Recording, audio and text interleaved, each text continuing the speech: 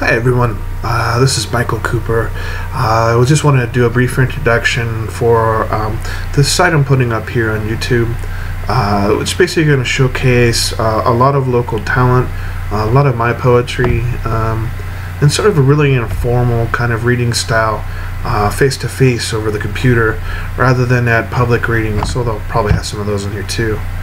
But I wanted a more intimate space where the poet's just reading their work directly to the audience, almost like a parent reading to a child, or a lover reading to their loved one.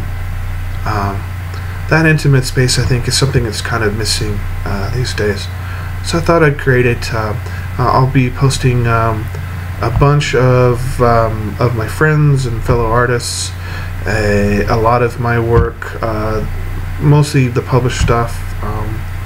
And then also, I noticed there's an interesting intersection between public domain works and works with which we don't really have a lot of readings of, because the technology wasn't available at the time to record the poet. So I thought it was interesting to take some of these older works that are free to use and kind of breathe a little new life into them. Not that they aren't amazing in and of themselves, but they maybe don't get read aloud too much anymore, except in English classes to poor English students who trudge through them as if they're homework or something. Poetry is alive and well, peeps. Go in any local coffee shop, go to an open mic. Culture is breathing and alive around you, and I'm so proud to be part of it and to be on that journey with you.